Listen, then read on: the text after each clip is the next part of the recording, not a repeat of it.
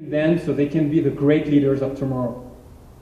I know you have to get out of the elevator now, but please, join us. We need people like you. We need you to bring France to the highest level, the level of freedom and prosperity.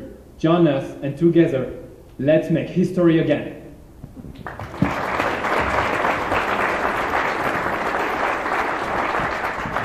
Next up, another friend from France, Valentin Petchankin from the Economic Education Initiative.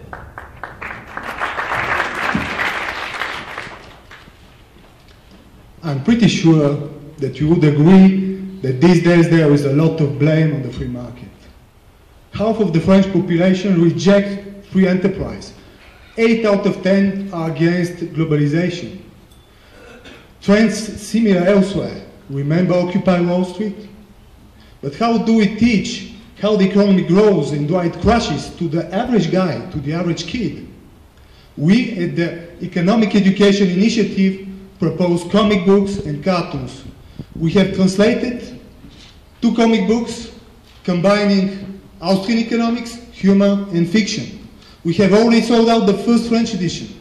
My 9-year-old daughter read them twice and on her own. But what we want is to put those books in each school, in bookshops, in libraries.